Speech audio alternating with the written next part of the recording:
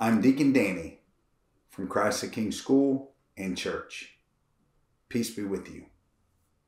I remember when I was a little guy, my papa, my grandfather, would listen to classical music and professional singers. Like today we would know Andrea Bocelli. I would lament that it was boring. He would smile his unforgettable smile and explain that I just did not yet understand the beauty that was present. He was right, as most papas are. I recently heard Father Juan say, quote, that when we complain that Mass is boring, it is really we who are boring. That Mass is the greatest drama in the world. It is our salvation.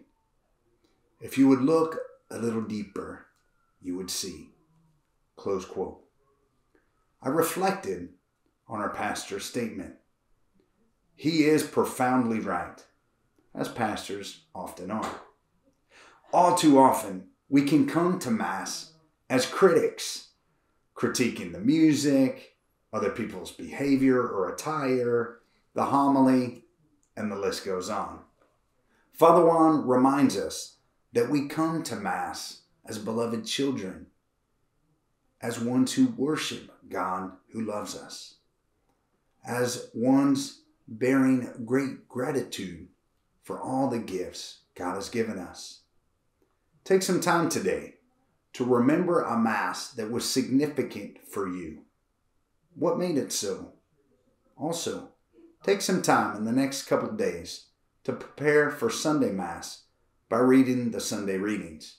You can find them at usccb.org. Oremos pro invicem. Let us pray for one another. God bless.